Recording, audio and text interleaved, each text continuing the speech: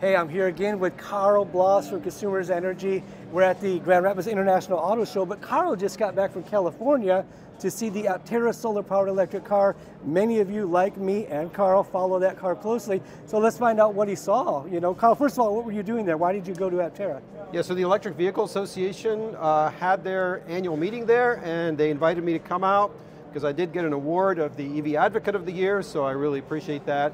But also, when I saw that it was at Aptera headquarters, I'm like, I can't not go because, full disclosure, I am a reservation holder and I'm an investor. So I'm super geeked about all of the efficiency and everything that Aptera represents. So you've gotten to see the factory then? I assume you saw all the prototypes, the Alpha, Beta, and the Gamma? So I did see the 3 Alpha prototypes. They had them lined up front, so as soon as we pulled in, we saw those and it was like, oh, right? So there they are in the flesh or in the bink.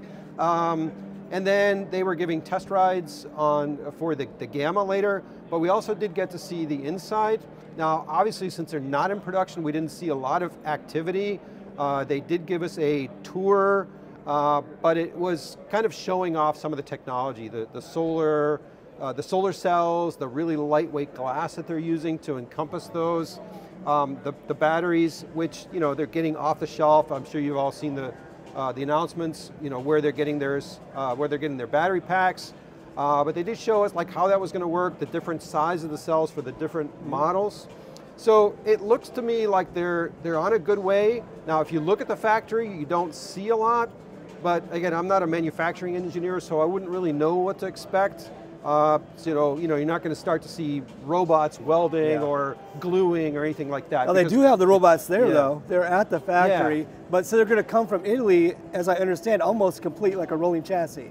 Yeah. So then they're going to hit these robots, go around and be assembled, the rest of the components, is what I understood it. And you do see the blue line on the floor, where that's kind of the future assembly line where that's going to go. Now you did something that we haven't done, and we'll link to a video at the end of this of you riding in the Gamma. Yeah. So tell the audience, because most of them have not ridden in any three-wheel vehicle, let alone the Aptera. We've ridden in the Alpha, but we haven't ridden in the Gamma. Yep. Did it feel like a car to you, Karl? Did it feel like a kit? Yeah.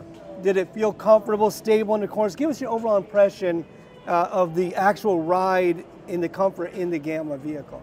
Yeah, so first of all, it really just was in the parking lot, and we were riding, not driving ourselves, but it was the Gamma. I was super impressed with the stability. So Chris, not the CEO, Chris McCammon, was giving the rides, and he was squealing it around the corners. So you were hearing tires squeak, and I didn't feel any roll. He was even trying to explain to me in the 40 seconds that I was in the vehicle, because he had so many people churning through, that because of the way that the rear suspension works, it really feels like a four-wheeler, but you have all of the efficiency associated with a three-wheeler. What about the comfort, like just in general, the seats, the headroom? Did you feel cramped in that thing? It didn't feel cramped because it's kind of it bellowed out a little bit, right? So you got a lot of arm room. I've sat in an early Chevy Bolt EV, and you kind of feel like you're a little cramped. It doesn't feel like that. Oh, good. The one thing I did notice is you're a little bit more reclined. Now, I don't know if that's just the way that the seats were adjusted. I didn't have time to play with that. But I kind of felt like I was getting in my old Porsche 944, where you're like legs first, right? Like you're getting into a sports car. Steering wheel right here. Yeah. But, well, he had the yoke in front of him. Yeah. And they did have the 2 screens, so we got to see the Gamma later afterwards, where it was kind of showing you getting the image from the cameras, from the side to outside mirrors, but they have cameras there, which is kind of the direction they want to go to if they can get rid of the mirrors to have less drag. Yeah, mirrors are old technology on cars, outside mirrors, and all they are is wind drag when they can much more efficiently be handled via camera, but getting these things changed. That's an act of Congress just about. Yeah. Now, since we were just in the parking lot, we didn't get a ride on a fast road where you could hear the wind noise. That was something I was interested in. Like, do those prototypes have any kind of sound shielding? I mean, I know because it's so efficient with the drag that you're going to get probably more laminar flow, meaning that you should have less road noise. And I think I've heard them mention that in some of their prototype drive videos.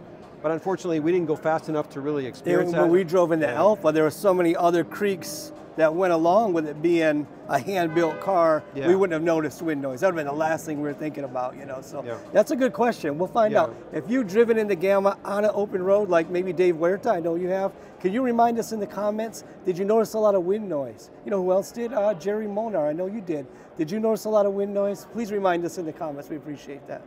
What other takeaways did you get from your visit? Did you get to meet any of the team? Did you learn anything about them, and did it build any confidence in you, learning about the accelerator program being closed? How do you feel about the trajectory? Yeah. So it was a Saturday, so you know they're going to have a skeleton staff. I don't think they're slave driving their people to work on weekends yet. So we got to see Chris, and Audra. Oh, good.